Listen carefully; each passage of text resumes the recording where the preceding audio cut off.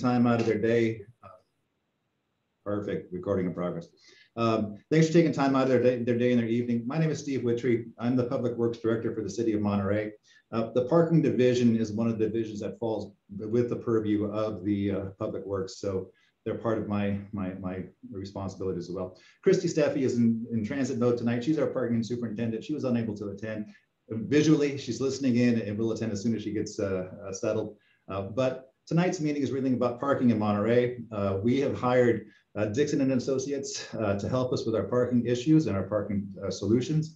We're holding a series of meetings for the public and with the public to try to get your sense of our issues, where our successes and where our failures are. Julie with Dixon Associates, they have an extensive history working with agencies and communities up and down the state. And they're going to help us with our gathering of data and our information. So with that, what I'd like to do is introduce Julie Dixon from Dixon Associates to go ahead and lead us in our presentation. Julie. Yes, thank you so much, Steve. And I actually see some familiar names and familiar faces. We've actually had a community meeting earlier this year. And so this is really that next stage. And we also have a couple of repeat attendees. Yesterday, we had a meeting that was targeted towards our businesses in Monterey, but we're always happy to have some repeat attendees. Like I said yesterday, no extra points for coming to multiple meetings, but we definitely appreciate the feedback, and hearing the critique is absolutely important. And I wanted to also mention just a couple of housekeeping factors. We'll just ask if everybody can be sure to keep their mute on, just so that we don't have background noise to disrupt or distract anybody during the presentation. We're going to give a brief presentation. Also, this meeting is being recorded right now so that the information can be posted on the city website.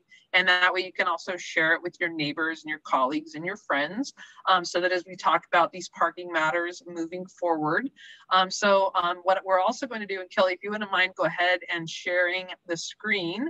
What we're going to do is just do a really brief presentation tonight and give you a couple of little background pieces of information about the program, and especially one of the things that we're here to talk about today. And also we want to talk about the public survey that's currently posted, which we're going to share that information about that public survey a few times tonight. So if you haven't taken the survey yet, please definitely be sure to do that.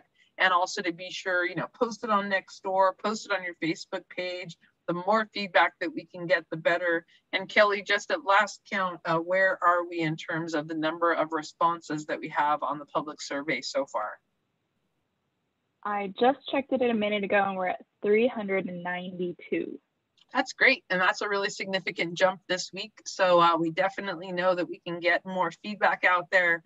And so do please, and again, as we'll go to the next slide, you'll see on a couple of the slides, and we'll also post in the chat the link for that information. So Steve mentioned Dixon Resources Unlimited. So we are parking and transportation consultants specializing in programs just like the City of Monterey, where we really focus on stakeholder feedback to be sure that we're optimizing the parking operation to the best of the city's abilities, and especially when it comes to specialized programs and the like. And that is going to be one of the details that we are going to cover here today.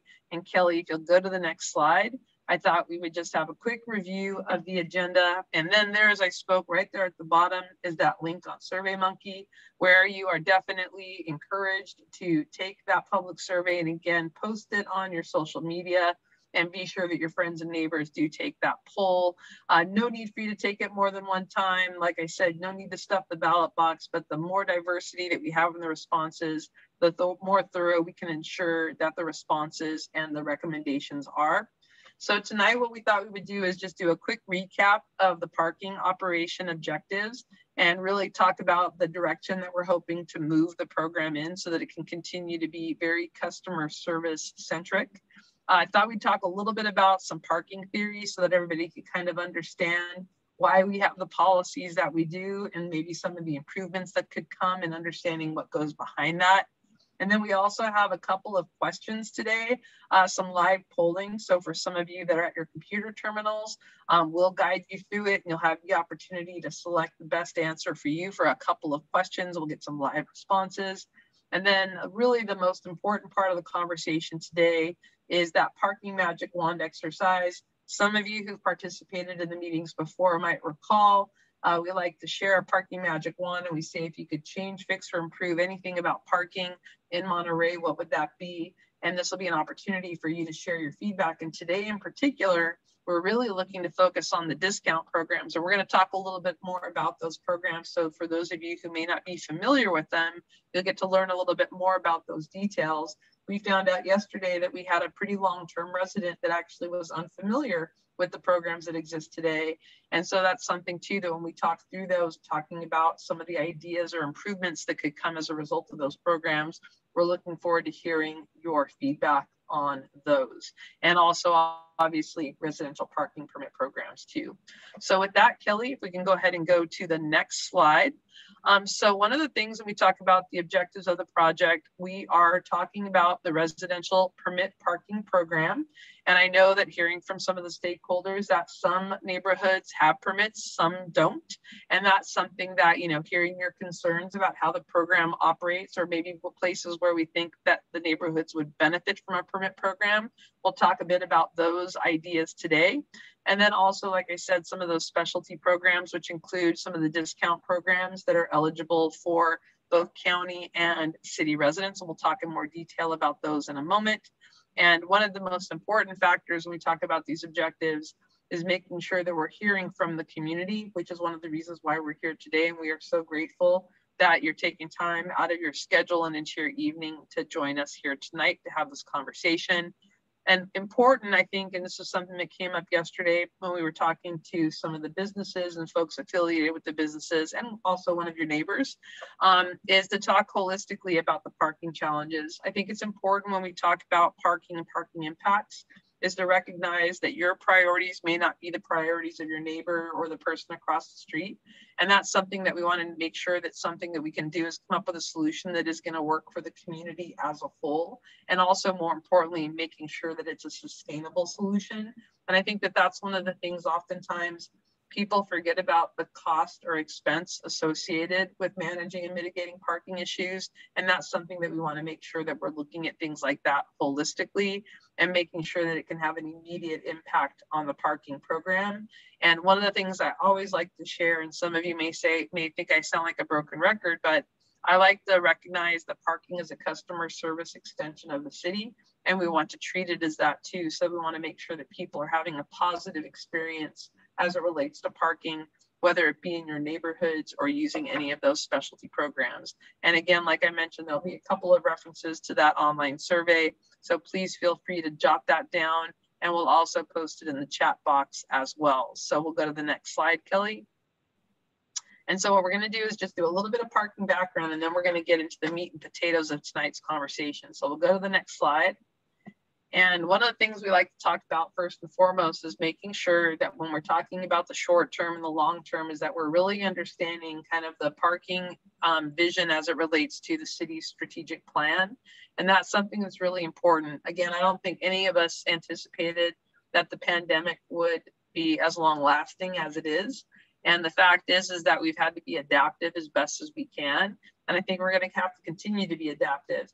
And so that's something that's really important when we talk about the immediate versus the intermittent and as well as the long term. We need to make sure when we're talking about solutions, we need to make sure that they're flexible, customer service friendly, and they're also equitable. So we have to recognize the fact that not everybody has a cell phone. I know that can be shocking to a lot of people. Not everybody has a credit card.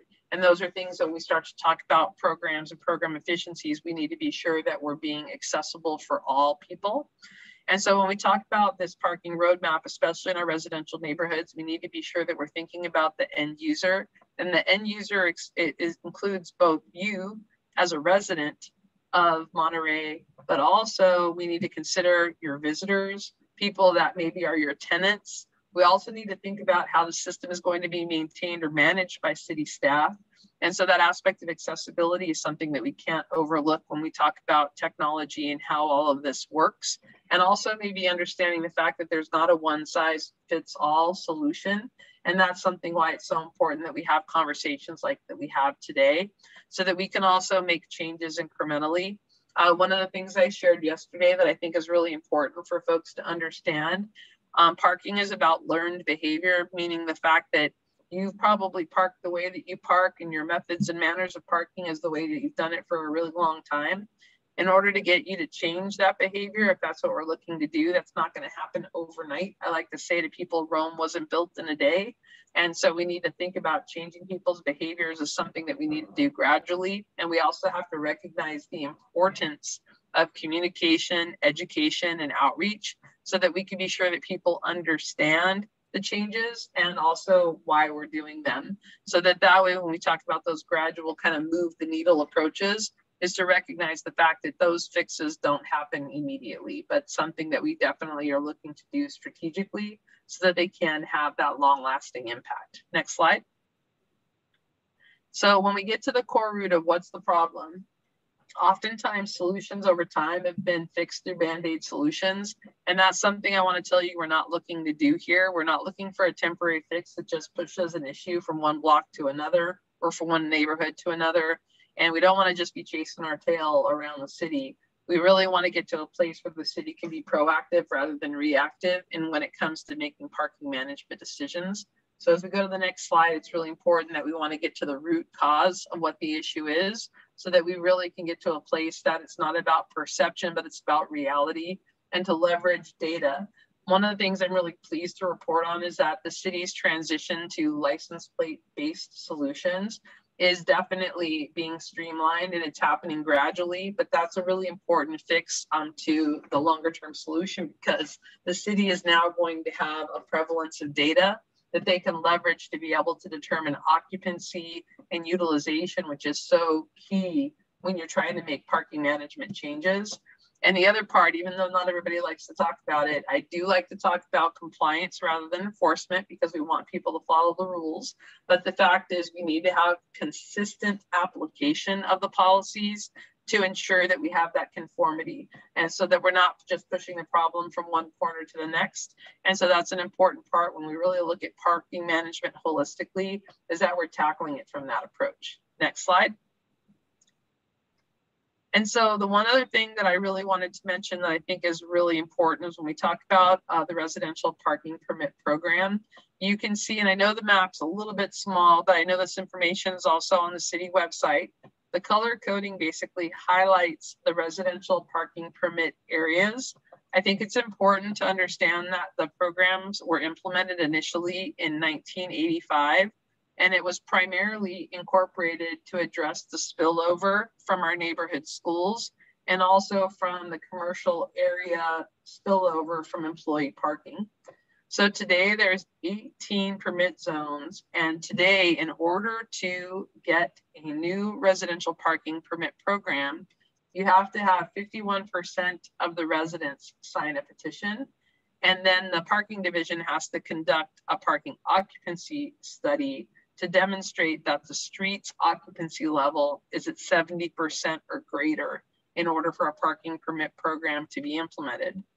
Now, I think these are really important facts so that people understand the diligence and detail that goes behind a program like this. It's definitely based upon consensus in the regards that you do have to have the majority to be able to participate. And I want to also highlight a couple of important details that have evolved over the last several years. In 2016, the State Attorney General published an opinion that basically stated that you cannot treat multifamily dwellings different than single family dwellings. I mention that because in some neighborhoods in some cities, residential parking permit programs were specifically deployed and developed to basically prevent the people that lived in apartments from parking on single family streets. As a result of this Attorney General opinion, cities are now having to undo or unfold some of those historic decisions and historic plans. I also wanted to mention the fact that I think it comes as no surprise, especially because it's been in the news. There is a nationwide housing crisis, and especially here in California. So what's happening at the state and federal levels is that policy is being developed and voted on right now by our state legislators that will change what are called parking minimums or parking ratio requirements for new developments that include housing. I mention this because there's currently an assembly bill in California, AB 1401. And if it is approved as it is written today, new developments that are within a half a mile of a transit stop will not require any parking whatsoever. I say that because a lot of community members are not familiar with those changes. And yes, Esther, thank you for sharing the fact that SB 9 and 10 passed today. Thanks for sharing that. I did not know that because I've been in meetings all day.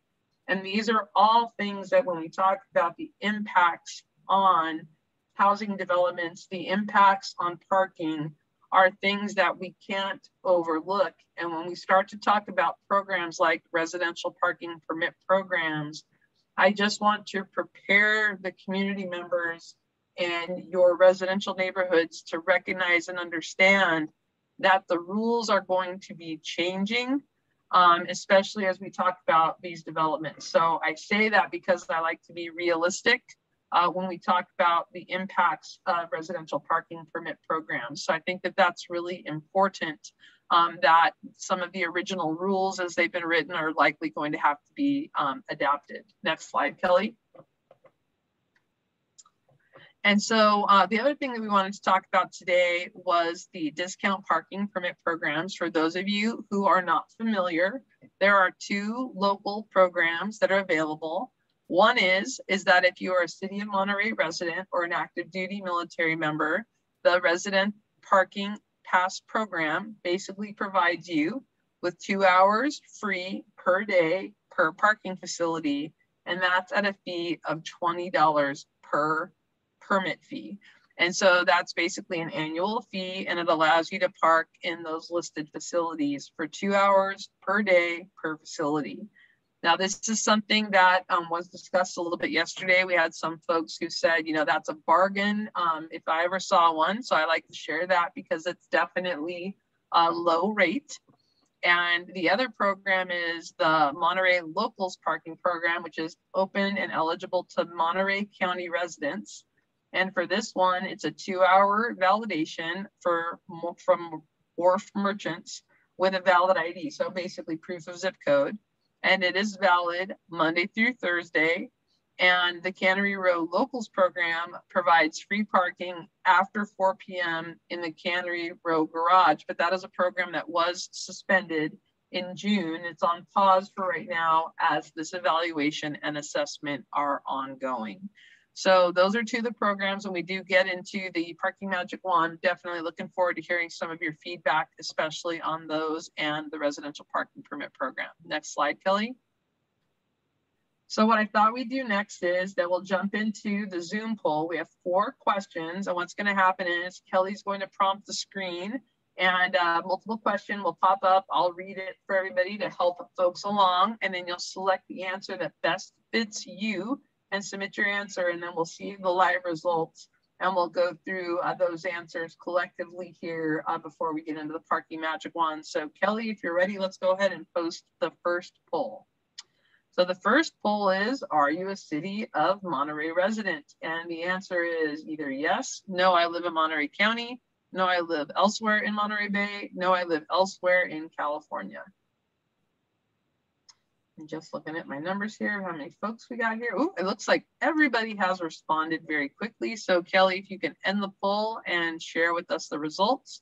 So we can see that 10 of you are in Monterey and 1 of you says, I live in Monterey County. So thank you for sharing that. Kelly, if we can go to the next question. And I should mention the reason why not everybody has an answer is because we have a few city staff members on, which I'll recognize them in a moment. So the next question is, do you live on a street that requires permit parking? We have yes, no, or not applicable because I am not a City of Monterey resident. I think we need about 1 more person to vote. We'll give them a moment. Great. So we are at an even split. We've got 5 people that say yes, permit parking, 5 people that say no with permit parking, and then of course our 1 person who is not a resident of the city. We'll stop sharing that, Kelly, if we can move on to the next question. And the next question is, do you participate in the resident parking pass program? We have yes, no, I do not participate. No, I was not aware of this program, or I do not qualify. I'm not a City of Monterey resident. We've got 2 more people to answer. 1 more. Okay, if we can pull Kelly. So we can see that of our respondents, we have 6 that said yes, they participate. We have 2 that says no, I do not participate. 2 that were not aware of the program. And then of course, our 1 that is not a City of Monterey resident. Thank you for responding. And Kelly, if you can stop sharing and post the last question. Do you participate in the Monterey Locals Parking Permit Program? We have yes, no, I do not participate. No, I was not aware of this program either. And or NA, I am not a Monterey County resident. Looking for 2 more respondents. Oh, and there we go. We'll end the poll and share that answers. So it looks like we have 5 people that said yes, they participate. We have 4 that says I do not participate. 2 that were not aware of the program. So that's really great because that'll be helpful when we're talking through this with the Parking Magic Wand. So Kelly, if you can stop sharing. And before we go into this next, if we transition to the next slide, I did want to just call out, we do have a couple of folks that are in attendance from the city staff. We have, in addition to Steve, we have Bethany, Anita, and Jax, who are all participating and listening in from city staff as well. That's why if you're doing the math on the Zoom poll, that makes have more votes. So Kelly, if we can go to the next slide. What I would like to do is if we can now focus on our Parking Magic Wand exercise. And again, the poll is listed there on the screen. And I'm going to ask Kelly while we're doing the Parking Magic Wand exercise, if we can go ahead and put that in the chat, Kelly, because that might make it easier for people to be able, and Kelly's right on the money there. She did add the link in the chat box. So that way, if anybody needed to copy that for future reference. And we also have it slated so that the poll is going to close on September 24th, basically at the end of next week. So we have just about a week and a half or so or less, right around that many days to respond. So when we talk about the Parking Magic Wand exercise, again, we're hoping to hear any of your feedback on parking. We'd really love to try to focus on residential parking permits and also the discount programs and hearing any dialogue that you all have to share about that. And if you're all okay with it, what I'd love to be able to do, unless somebody was chomping at the bit that wanted to go first, if I don't hear that, I'd love to be able to just call on you all. And if you don't have any comments, you can either put a note in the chat box or just tell me you're good. And Kurt, who I was just about to call on, I will wait to come back to you. And how about Bruce Zanetta? If you wouldn't mind, Bruce, unmuting yourself. And if we could have you tell us, what would you use that, perfect. What would you use that Parking Magic Wand for? Okay. Maybe you've got some answers that are cooking since the I've checked and you mentioned something, but what I would use it on, with that aside, is parking permits for a first or second car, when you don't have adequate off-street parking. A lot of places have they may have just one off-street parking that's grandfathered in, that's been approved by the city, whatever. And so when they have a second vehicle, in some cases they don't even have one off-street parking. When they have a second vehicle, they the way it's set up right now, they can get a citation. And keep in mind, a lot of people are working from home now, and or maybe they commute using other means like walking and riding an e-bike or whatever, and that car might sit there for 72 hours. In other words, it's intermittently used, that second car. And if they don't have if they don't have that second off-street parking, they're stuck between a rock and a hard place on this. So that's where I'd like to see the Magic Wand use a permit with would go a long way for that special case. And then Bruce, if I can ask a question, forgive me, I forgot to mention this is interactive. The one thing I was hoping you could help me understand too is, how do you think the city could effectively assess that, I'll call it evaluation of like what is adequate off-street parking, especially considering the state rules now with ADUs converting your garage into living space, things like that. I wanted to know what your thoughts were on that. I'm not exactly sure what you're asking me. Oh, sure. So when you mentioned that maybe you only have one off-street parking space, that's the part that I'm wondering. How is that? What's your vision for how that would be validated? Oh, so if you have one parking place, then obviously you can take care of one car. But most homes have two cars, and so a second car would get the permit. If they don't, if it's somebody who doesn't have, and I'm not an expert on this. I'm just thinking Sure. an easy way to solve this problem. This is a big problem throughout the neighborhoods, and I can go further into that and why this needs to be addressed. I had a 10-point reason that I'm not going to waste your time on right at the moment for why this needs to be addressed. But if they have, in some cases, they don't have any off-street parking. So that means that both their cars, if they have two vehicles, have to be on the street. They have no other choices. And I'm not saying you go beyond two vehicles. So two vehicles, if they need it, if they have one off-street, then one vehicle to address that second vehicle would be a permit for that special circumstances. A lot of properties can't accommodate a second off-street parking, even if they, their width to the street is not great enough to do that, or there's trees there, or all these reasons, so that creates a huge difficulty for those residents. So I'm definitely, so that's the part that I guess that I'm trying to understand too, is how would the city validate how many parking spaces are available on a piece of property? I guess that's the part I'm trying to get to the crux of. Oh, I thought that would be pretty easy, but you're saying that's kind of complicated. So that's it, like, other than having site inspectors and factors like that, which then are additional resources. I guess that's kind of what I wanted that's what I wanted to talk through with you. Oh, one way this could be done is every residence. I think I heard you mention something about the license plate thing. That sounds like that would be an interesting way to do it. But one way this could be done is everybody's allowed one permit.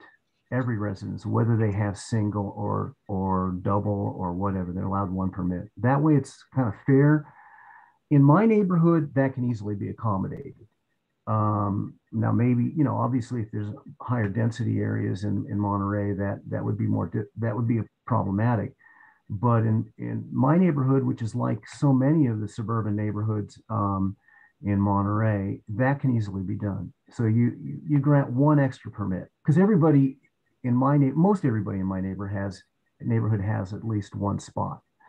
So that way it's equitable. It's not, but so you can go about it two ways, and that might be the simpler way to address what you're asking. Okay. And then what if I said, going back to your comments, what about the fees associated with the permits? What if we ended up having a tiered fee? So like the first permit for like that one car that you described, maybe it's $25 a year or something like that. But then what if the second car was more like $50 or $75? Any reaction to that?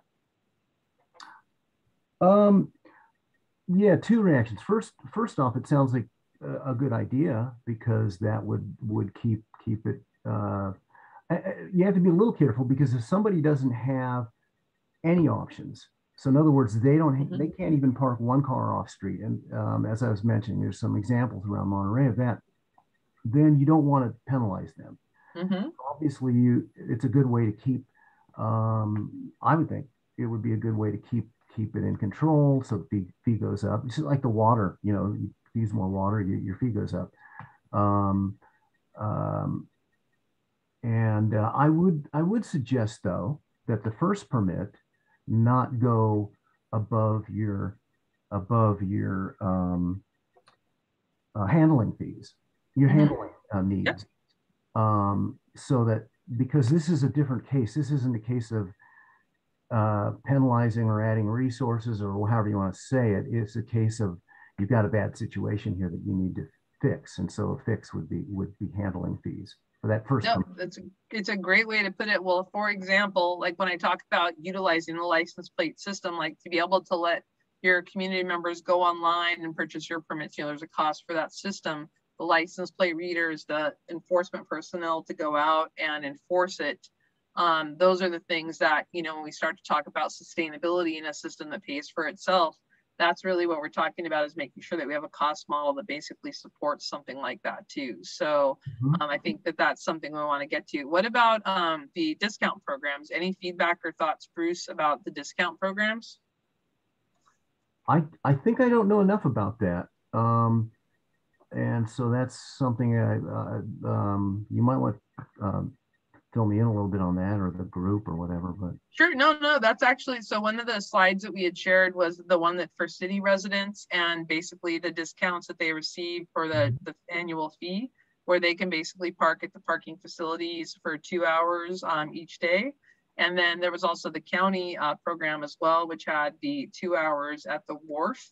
And so I'm wondering where, in fact, I should have asked this question, and forgive me when we introduce ourselves, if you wouldn't mind helping us understand how long you've been affiliated in Monterey. So if I could ask Bruce, just to catch everybody up, how long have you lived in and around Monterey?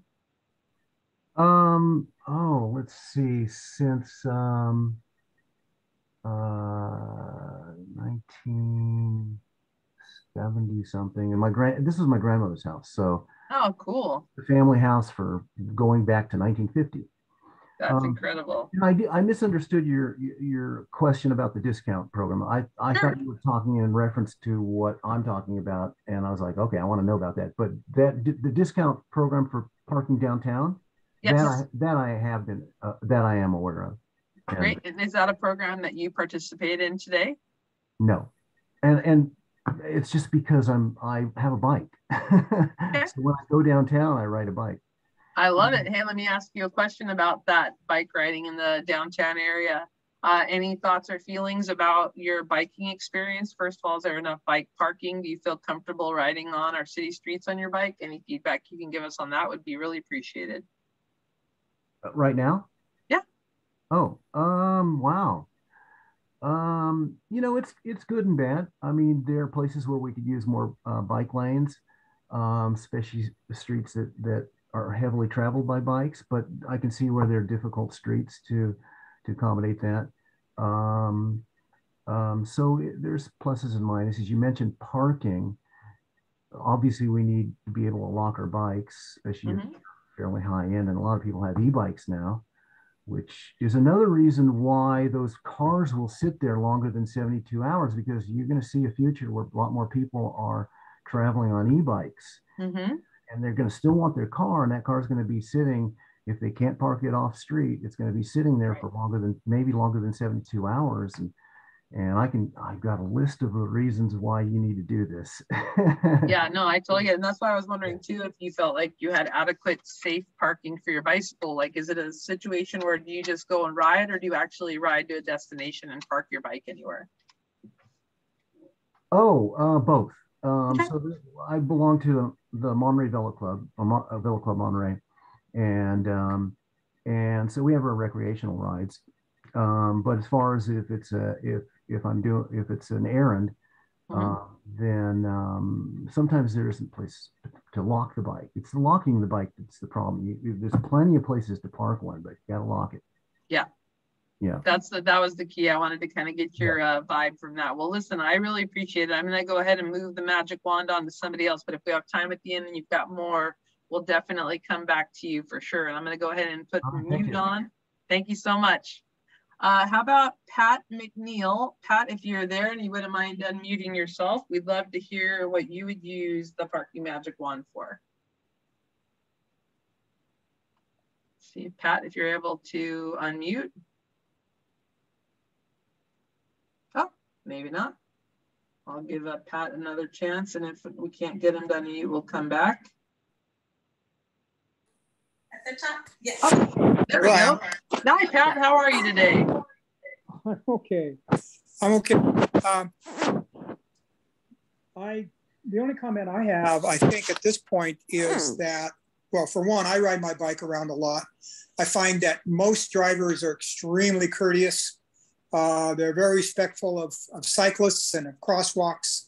And I appreciate that. It only takes one bad apple to mess things up, but so far, so good.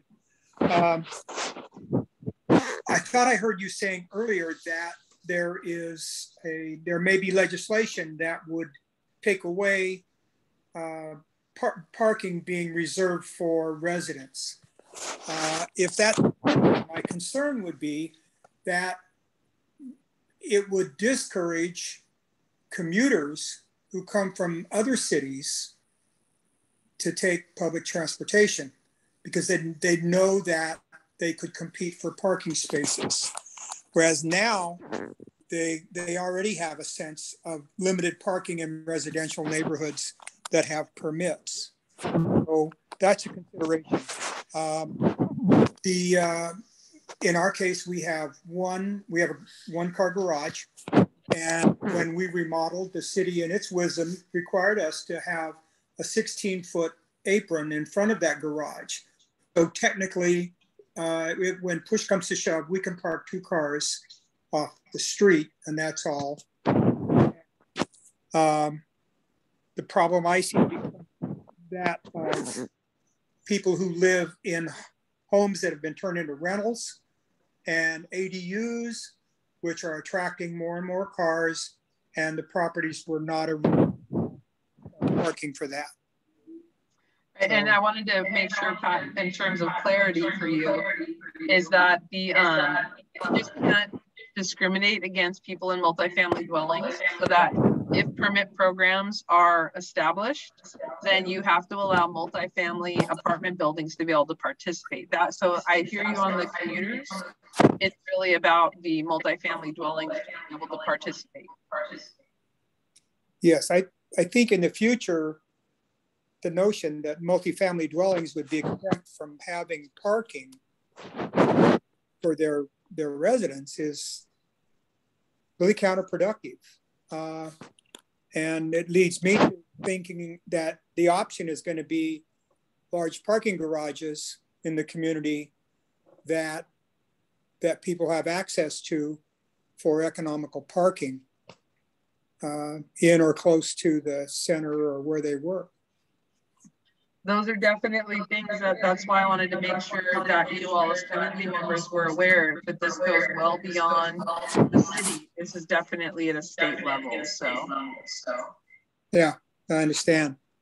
It's difficult. Yeah, for sure. Well, listen, then, Pat, if you have any thoughts about the discount parking programs. Sorry, say again? The discount parking programs, is that something that you participate in today? No. We're here because it's walkable. Great. I love it then. Well, listen, if it's okay, I'm going to go ahead and mute you for now, and then we'll come back to you at the end if you have any other comments, okay? Okay, great. Thank you. Thank you so much.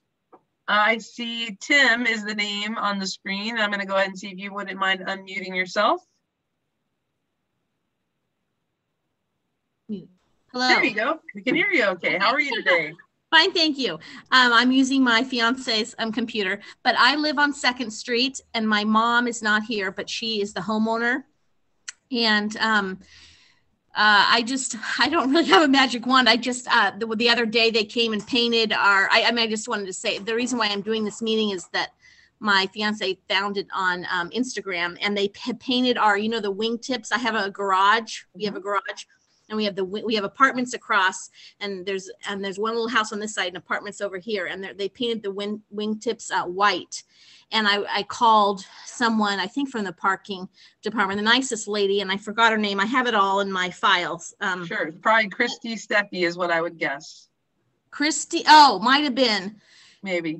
I don't know. I wish I would have brought. Oh, no, no worries. So what, and No, what came out of that conversation? Well, she just said that, that the more people, I said, I think my neighbor called about the painting of the wingtips over here. And the lady said, yes, he did. Is his name so-and-so? Or I said, his name is so-and-so. And she said, yes, he did just call. And I said, I said, I know that's silly. And I'm not even the homeowner. I'm not the homeowner, but I just wanted to, I'm worried that someone's gonna, I'm gonna, I go to work every single morning at 8:30, and I'm worried that someone's gonna park there now because it was red.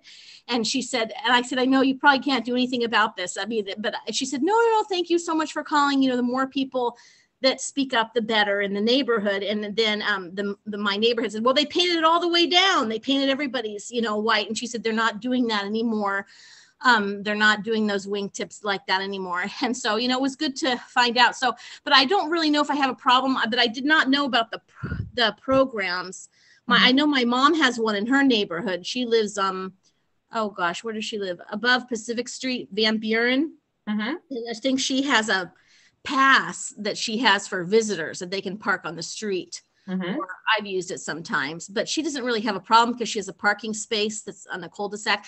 But anyway, I'm mainly concerned that if we do have visitors, they can park I park in the garage, but then I have my fiance parks in the, in the driveway, but he has to make sure he pulls up so he doesn't get a ticket from the parking people.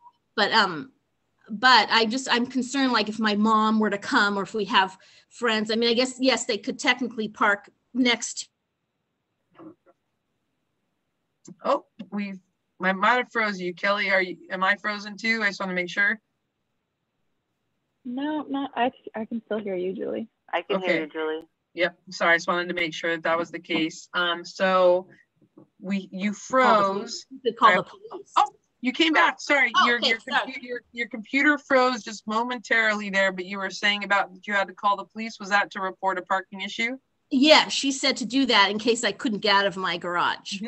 Yep, exactly right. And do you participate in any of the residential discount programs that we talked about? No, I don't. Where would I go to do all that, to get all that? So if you actually go onto the parking page on the city website, you can find the information out all about the program on that page.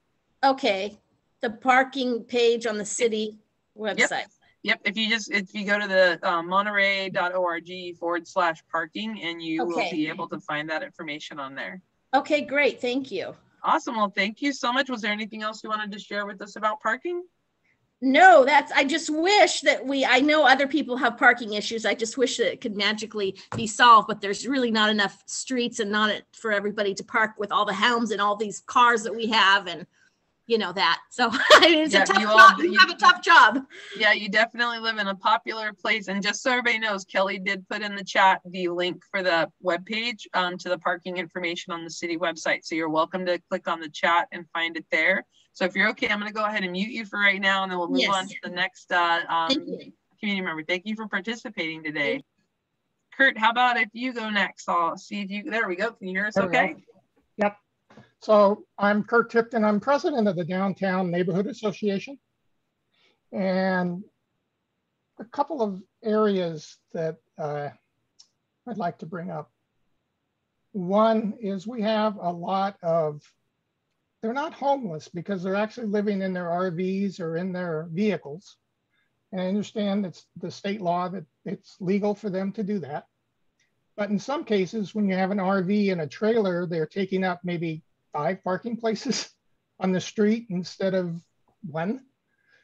And especially around Jack's Park, there's a lot of homeless, no, not homeless. They're living, they're clean, nothing wrong with it, but they're taking up those parking places.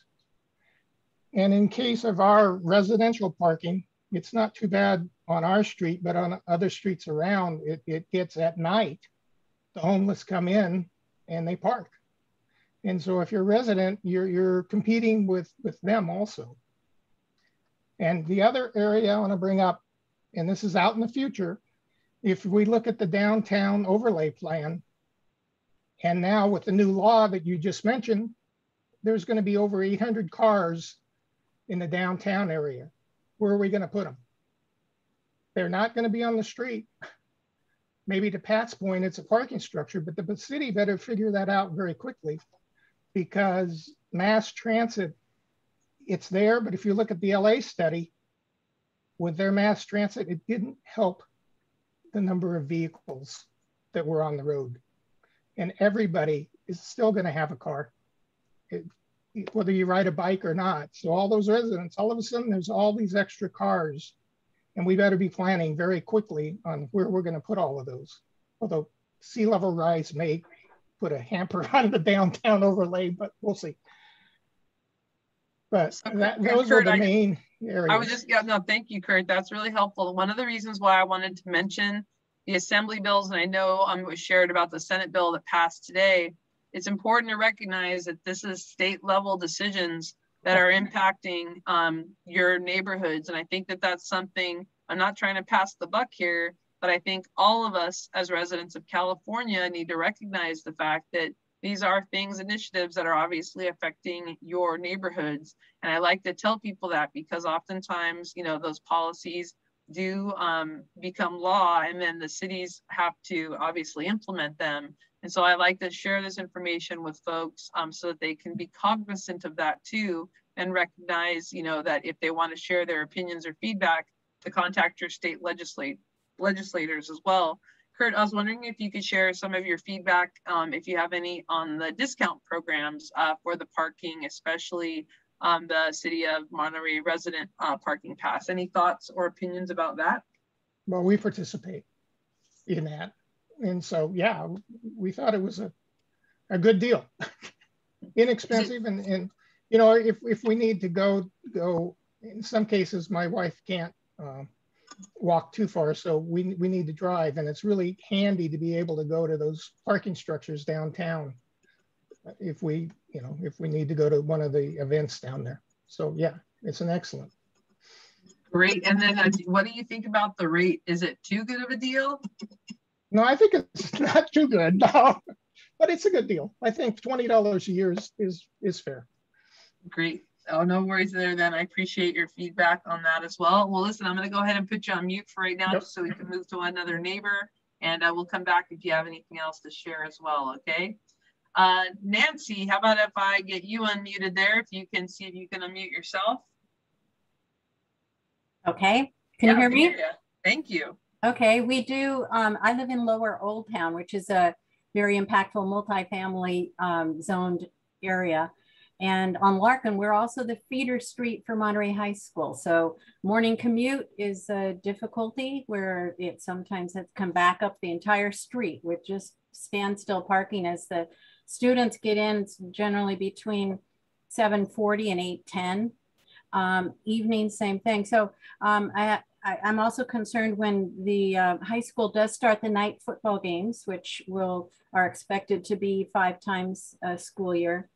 A suggestion I could make would be, although PK Diffenbaugh, the superintendent, said that people will be able to park in the parking garage, knowing human nature, they're going to try to grab any empty space they can on Larkin and the surrounding streets, just at the point that commuters will be trying to get home and park near their homes and be there with their families. So a very incentive I would like to see the city do is, because they'll know when those games are way in advance, is to provide a shuttle between Monterey High School and the parking garage, make it free for anybody who can show they've got a ticket to the game, so that maybe they'll even walk downtown on the way to the game, or take the shuttle if they need to shuttle back and forth, which particularly at the end of the game, if it's night and dark, they might prefer the shuttle and not going downtown. But it would probably encourage some people to use the restaurants downtown, but mostly we need to not have them park on the city streets in the neighborhoods surrounding it. Another big issue with the downtown and with the survey that I felt was that you were asking by household, and as was mentioned before, particularly in Lower Old Town, most of the homes have a rental unit on it. I would say the average in Lower Old Town has at least 1 unit, and maybe on average 3 units, because some lots are bigger than others. But many of them, like our particular lot, is a narrow lot. It goes street to street. Ours is only 40 feet wide, and our neighbors are the same. So that means 2 cars. And next door, they have 4 units and 8 drivers. Previously, the house was having 3 drivers in just that one of the 4 units. So it's really going to be impacted, and even more so as the ADUs come in, because of not requiring them to have parking because of that 1/2 mile from transit stops. So I think the city may have to make some actual parking garages that are closer to residential area, just for accommodating residential parking in the multi areas. And I really hope that maybe the state will change that law and require parking to become available, that somehow you could provide it.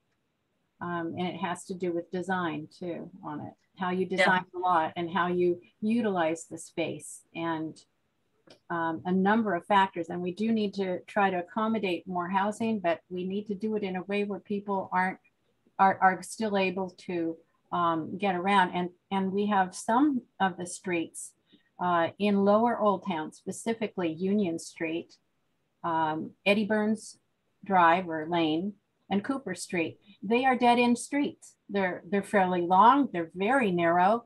You don't have time. You don't even have room to maneuver unless those driveway areas, the few driveway areas, are available for people to move. And then it takes about a 3-point maneuver just to change directions and get back out of the alley.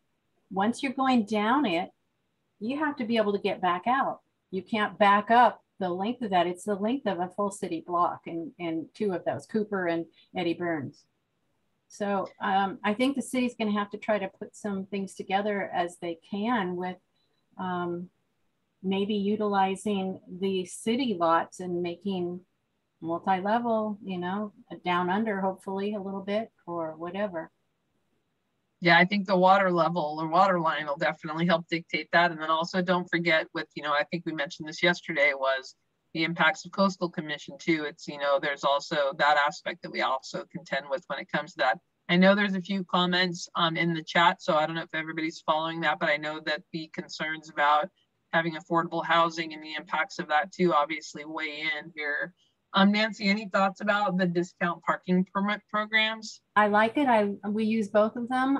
We typically walk everywhere, but when it's dark, we feel it's safer to drive if we're eating out on the wharf or Cannery Row or down or anywhere around that we're not going to get back while it's still light.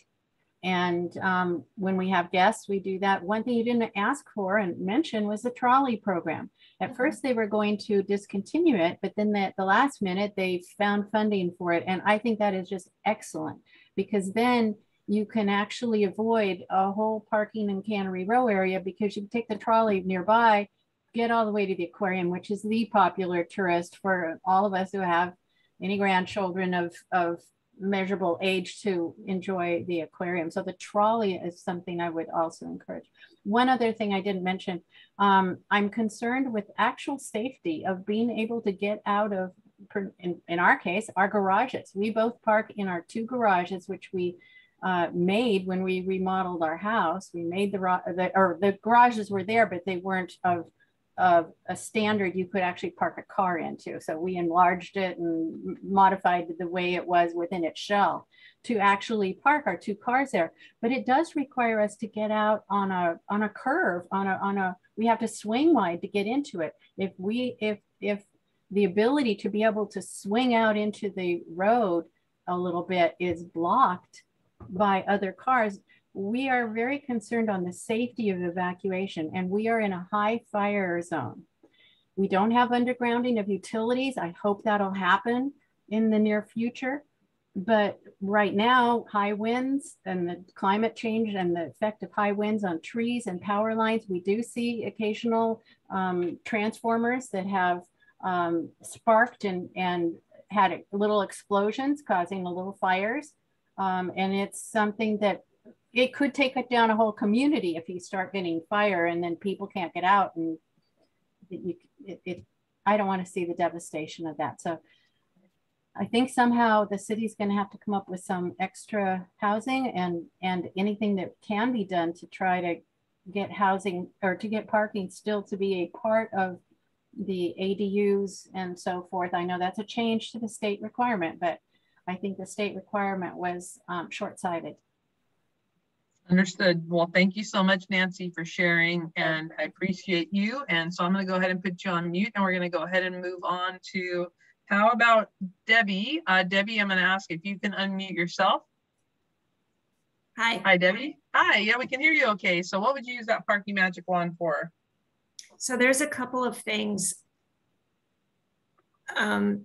This isn't quite along the parking lines that you're thinking of, but I would love to see Aguajito blocked off and no traffic through Aguajito. You mean Abrego? Abrego, sorry. Okay. Oh, Alvarado. Alvarado. Sorry, wait, Alvarado, the downtown Alvarado. street.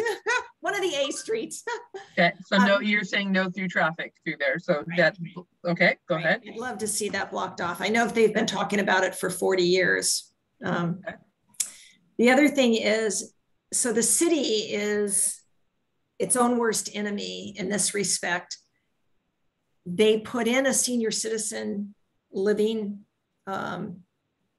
apartment complex down there on Monroe and Madison, but there's like half as many parking spots as there are units. So the people, and I've been to a number of lectures or presentations that the city has done on wanting to do affordable housing. And they're always saying, well, we're gonna expect that people are gonna take mass transit, that they're not gonna own cars. And I call BS to that.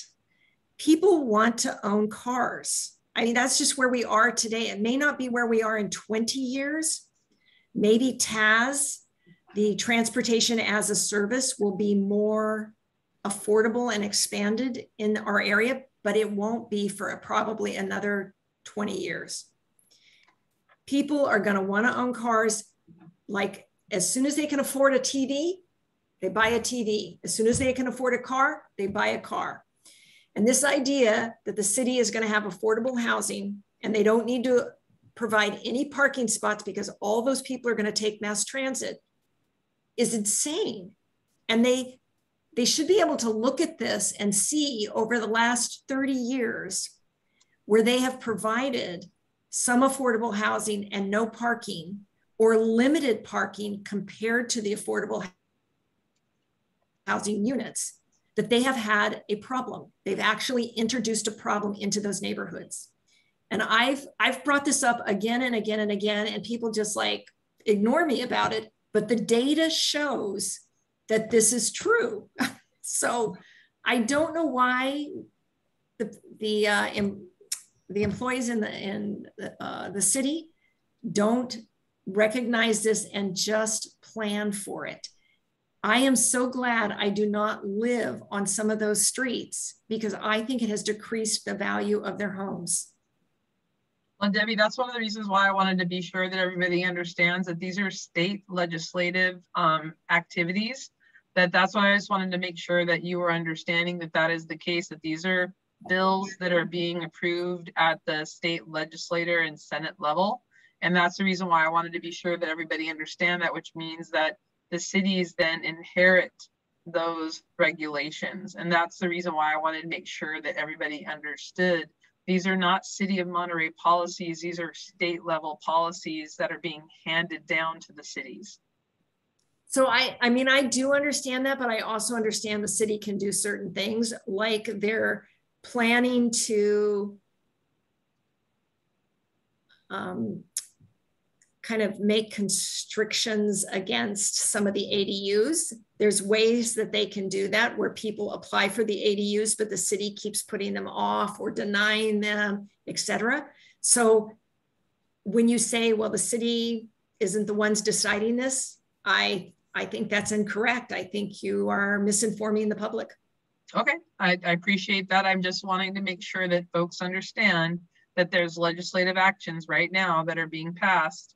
And I just want to make sure that folks understand that that is the case. And that's all I'm trying to make sure that folks understand, is that policies are being decided, and that's why I want to make sure that people are informed of that, so that folks that are unaware that there are legislative actions that are transpiring at this point. So, but I do appreciate it, and that's why I wanted to just make sure that people are aware of that. Yep, understood. Thank you. Okay. No problem. Could you also, would you mind to talk about the discount program, the experience with the discount programs, or what your experiences have been? Right. So we don't use the one for, locals for a certain amount of time. We actually buy the permit, and we use it probably 2 to 3 times a week, because we have kayaks down at the marina. So we are at the marina a couple of times a week. We use it when we go down the sports center. If we go down, or sorry, not the sports, the rec trail, we'll oftentimes park for the 2-hour limit in the wharf parking, or if we go down and swim. So we really appreciate that. I would love to see it be 3 hours instead of 2, because we have found we have to hurry to limit our activity to make it within that 2 hours. Okay, great. Well, thank you for that feedback. I do appreciate it. And then what if, to be able to get it for longer, what if the cost was higher? Any thoughts about that? So I think the cost is extremely affordable. I say that just because we use it so frequently. Maybe Sure. Other people who don't use it as frequently don't feel the same way. If it were $30 and we could stay for 3 hours, we definitely would do that. Great, awesome. Well, thank you so much for participating today. I'm going to go ahead and put you on mute for now while we move to our next community member. Thank you so much. So let's go ahead and go next to Jason. Jason, if you're there and you can unmute yourself, that would be great. I'm a resident of Old Town, and I'm one of the people that don't have a parking problem. We do live in a permit zone, and the permit is apparently, it precedes me, but it apparently is to prohibit people from the Presidio, instructors primarily, from parking in the residential neighborhood. So it's kind of like a commercial restriction. So I have adequate parking for all the vehicles in my family on my properties, so we don't use that. I do use the city's locals and 2-hour parking permit. I don't have a desired use for my magic wand, but I have to say that even though this is a very expensive undertaking for the city, for us taxpayers, sharing this information, Julie, your presentation and the others involved, is helpful to me. It's just not very efficient in terms of the expense to people impacted ratio. Understood. Well, thank you so much, Jason, for participating. And if you come up with anything else that you wanted to share, we'll have some time to circle back at the end. I appreciate your feedback today. Okay. Thank you. So let's go next to Scott. Scott, if you can unmute yourself.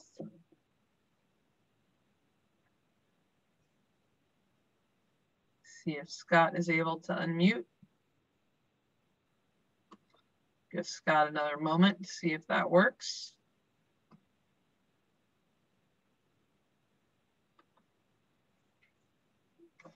Scott, are you able to unmute yourself?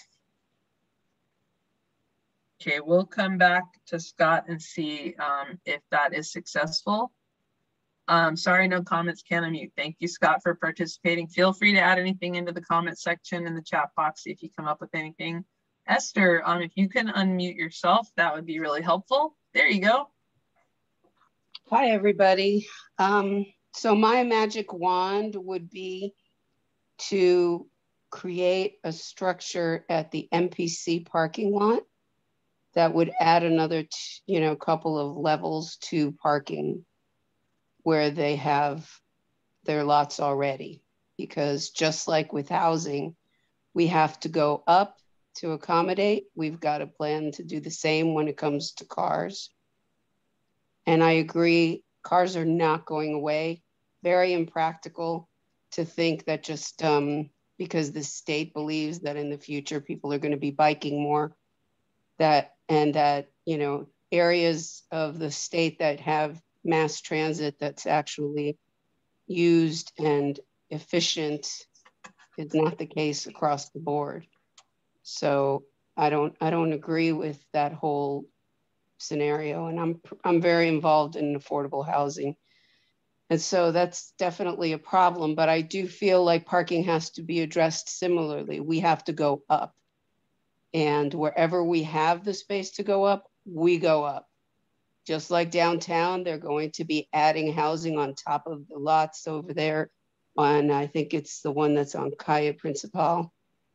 And I forget what other street over there. There's one lot over there that they're going to build on top of it, some housing.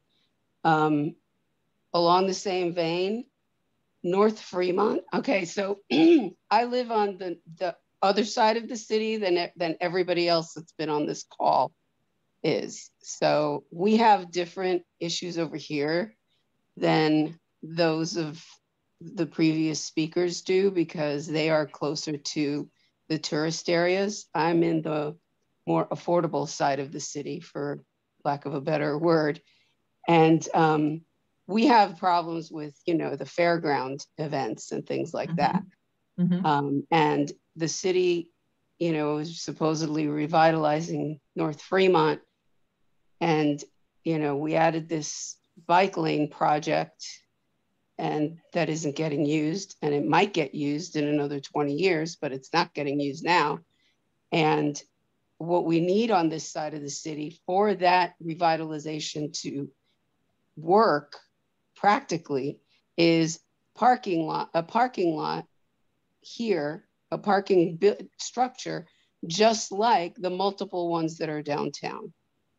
Somebody should find a way to get somebody to develop up, give up the lots for only business, because it's not going to be practical to have more business and more units over here if we don't have at least one parking structure compared to the multiple ones all over the rest of the city.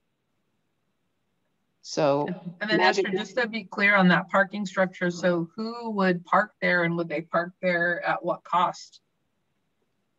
Just exactly the same as what you have downtown. We shouldn't be treated any differently on this side of the city than the other parts of the city are.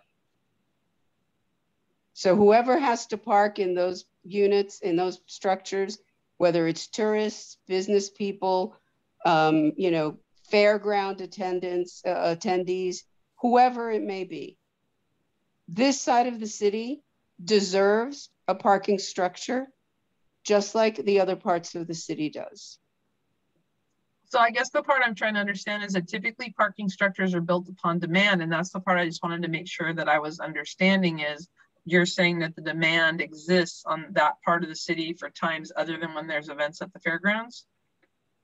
I'm saying that with the plan supposedly being that this side of this, that North Fremont is going to be developed as a business corridor. Gotcha.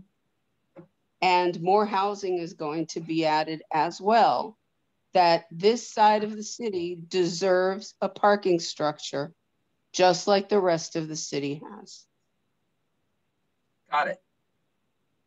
We'll take note of that for sure, and take to share. And only because of the comments from earlier, I wanted to be sure and share as well, not to discourage any of the ideas, but I wanted to make sure that folks also understood for parking garages, just like developments in general, the cost per parking space, depending upon, not even including the cost of the land, that building a parking garage, and if there's subterranean development as well, I just want to make sure folks understood that it's a very hefty price tag for that too. So I just wanted folks to think about most parking garages these days are probably right in the range of about $40 to $50 million. If you have to go subterranean, you could definitely add figures to that depending on the size of the garage. I just wanted folks to understand too that the cost for that can be anywhere from low end $25,000 per space, but we're probably closer to about $45,000 per space. So when you start to talk about a garage that's 400 to 500 spaces, the numbers do start adding up. So I just wanted everyone, again, I like to be a realist so folks understand too,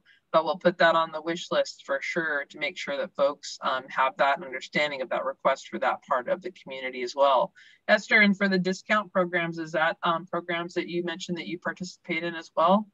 Yeah, I do, but hold on. I just want to go back to what we were talking about, because I want to make it 100% clear. Yep. This side of the city deserves at least one parking structure.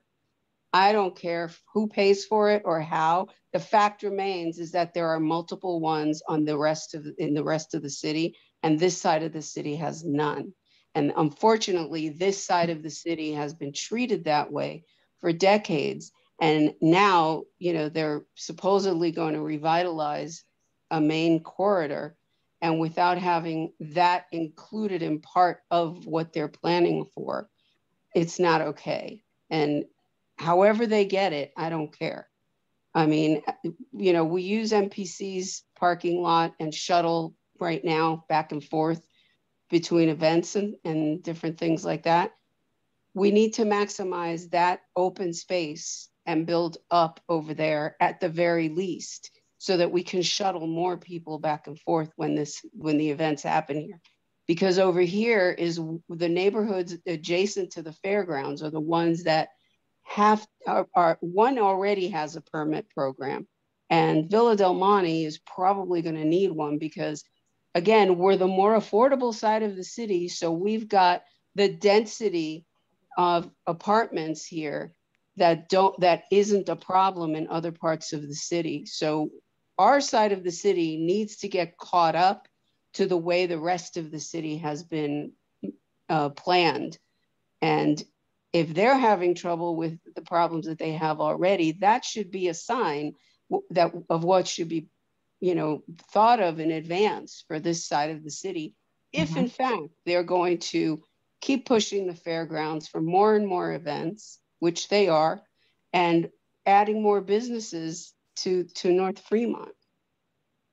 Great. No, thank you for sharing that. And I see also that we've been joined by more city staff, so we'll definitely take note and share. Esther, thank you so much. I'm going to go ahead and put you on mute because we have one more community member and then we'll have time to circle back. Okay. Thank you so much. And thank you for your comments in the chat. We've also taken note of those as well. So Jan Burns, I'm going to ask if you can unmute yourself. Jan, if you can hear me okay. Oh, Jan, are you there?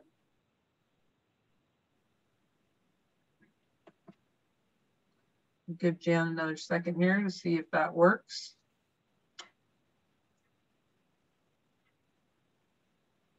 But one more moment, only because I know sometimes shuffling can be a challenge.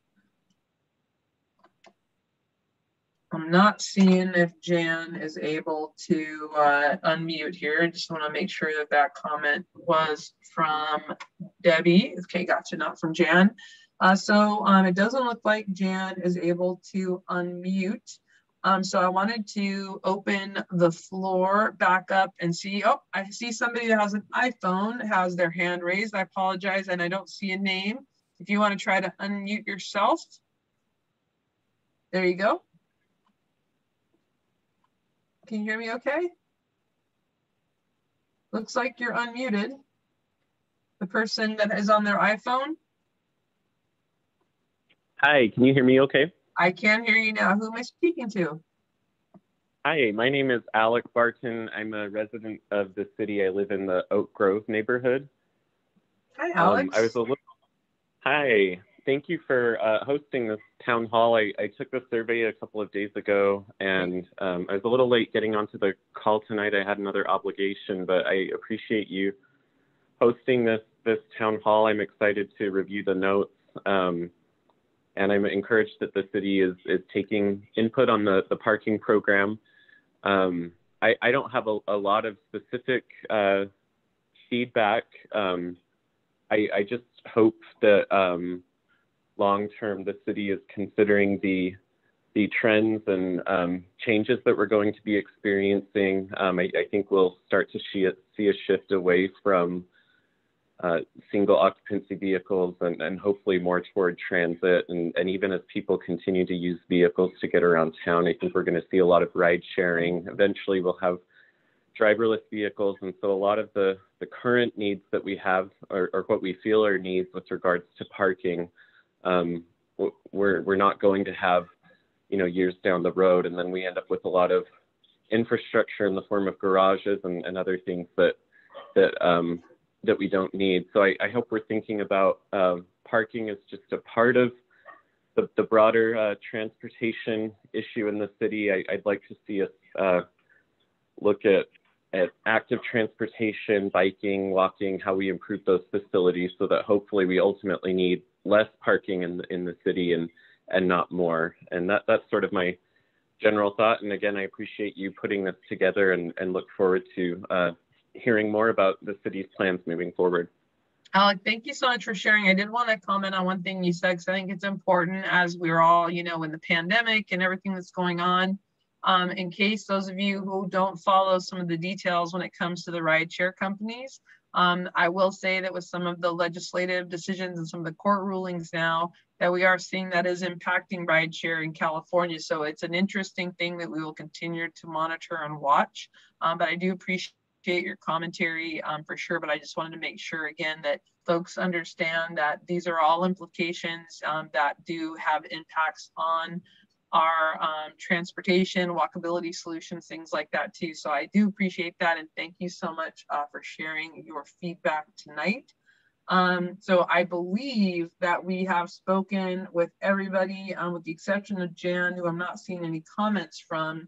Is there anybody that wanted to share any other comments or thoughts, whether or not you want to unmute yourself or raise your hand or put a comment in the chat box? We definitely have some more time on the schedule. And Esther, I see you there. So if you want to go ahead and unmute yourself. Yeah, I just want to comment, a lot of these future plans and things are just not very practical for our area unless we somehow get a mass transit system set up here.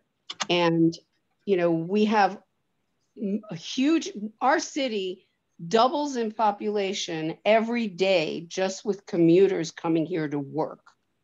So, all of these issues are connected. I mean, if we had better housing opportunities, we could house our commuters and take them off the road. If we had mass transit like other big cities do, we can, use that and remove cars off the road and allow workers to come here. It's kind of very impractical to try and isolate each of these items without connecting them to the other issues that are directly affected also. So I just want to put that out there because I work on affordable housing. I'm very familiar with it, and it's very easy for people who have lived in their single family homes for however many decades to have, some way of thinking. It's very easy for the state to think that all of their policies are going to fit all of our cities as if, our whole county is anywhere near the type of situation that can be applied in San Francisco and Los Angeles here. So I just wanted to point that out. It's not very practical, without factoring in these other things to consider. Yeah, Esther, I couldn't agree with you more. And it's honestly one of the reasons why I try to share as much information with folks as possible and why we try to put the information on the table, because I want to make sure that, as community members, we all go and do our own diligence too, so that we can understand some of those bigger implications. You're obviously very engaged with your topics, but that's also why the aspect of walkability, transit, all of the factors like you talked about, we can't silo these discussions. And it's why the fact that being very realistic and very honest, parking is not just about the car, it's about so many other factors and there's so many implications. And that's why I really do recognize, just by this number of folks showing up tonight, it's obviously important and impactful in your community and in your neighborhoods. And so it really, some of you come 2 times in a row, like each night, so that to recognize how important the subject matter is. And I just really want to recognize the city again for understanding the fact that we need to hear from community members like each of you and the different perspectives. And I also need to call that out is that I really appreciate everybody's respectfulness of recognizing that everybody has their own opinion. We may not necessarily agree with each other on every detail, but that's why this is so important when we talk about coming up with a holistic solution. We need to figure out something that's going to be accommodating for the community as a whole. So it really does make a difference when all of you do, again, share your feedback and critique so that we can make sure that we're going to find a solution that's going to work well for Monterey as a city and as a community. So it really does make a big difference. And again, I really wanted to echo the fact that I appreciate the diversity of responses that we've heard today and the comments that are in the chat. I wanted to look around the room here and see if anybody had any other comments or any other hands to be raised. Yeah, Nancy, let me see if we can get you unmuted.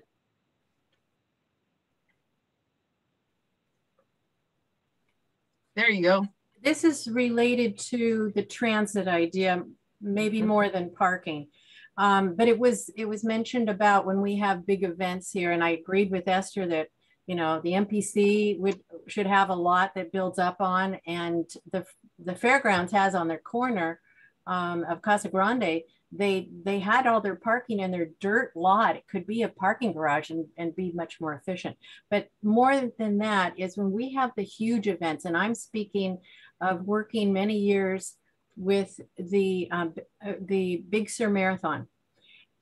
Do you know that we get 10,000 people? It's limited to 10, but 10,000 every single year are runners just for the Big Sur part. And then there's the 5K and the 10K. And so it's much more than 10K when you get all the other events going simultaneous.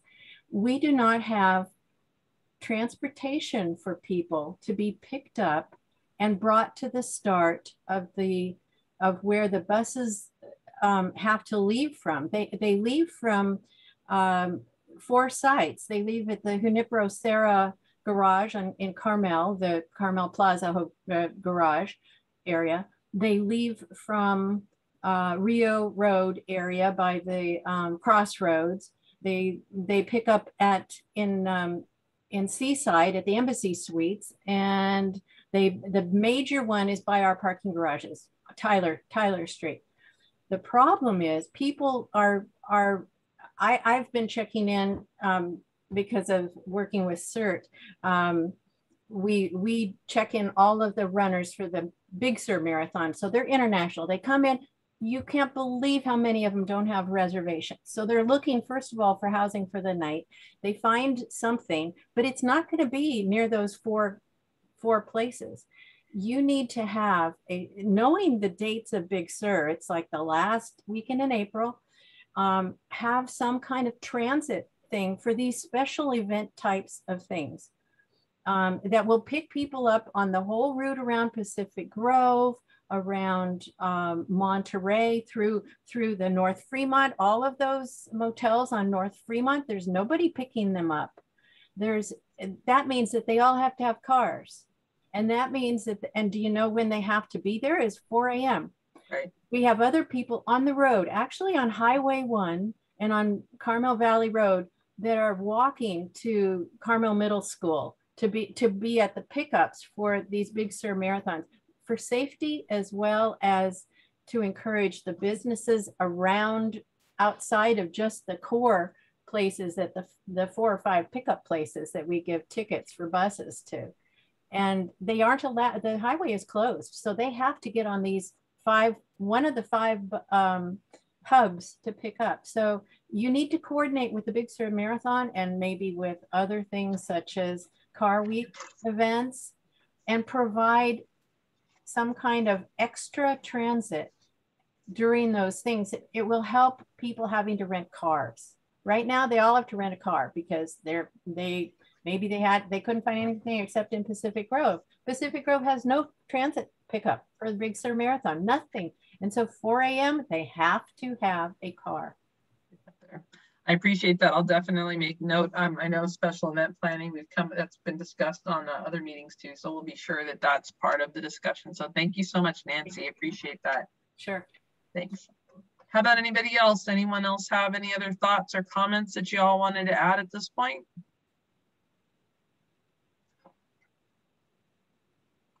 Just looking at making sure on the screen. Appreciate that. Thank you, Debbie. It's looking like we've got everybody up. Kelly, if you wouldn't mind just going to the next slide, just so that everybody has that contact information. That would be really helpful. So what you will find here on this screen is the contact information for our parking superintendent, Christy Steffi. She's the person that helps coordinate and manage. She works for Steve, who welcomed us earlier today. And then you also have an email address for our Dixon team here, who's joined us in this conversation. And so also Kelly put in the chat the survey, which again will be posted until the end of next week. I encourage you, in fact, she's reposting it right there, so it's fresh at the top of the list. This recording will also be posted on the city website on the parking page. We'll coordinate that with Christy once we finish here, so that way you can also share this information with your neighbors as well. And so thank you all for the really positive comments there. We really appreciate everybody taking time out of their schedules to be able to talk about parking, recognizing the importance and impact it has in your community. And so thanking all of you for all those great comments. And I'm not seeing anybody else raising their hand to speak up. So I'm going to say, wish an early weekend and happy weekend to everybody. And hopefully we have a nice sunny weekend and everybody can have a nice relaxing weekend. So with that, thank you all for coming out tonight, and everybody have a great rest of your evening. Thank you very much. We'll be in touch and talk very soon. Thank you so much. Bye-bye.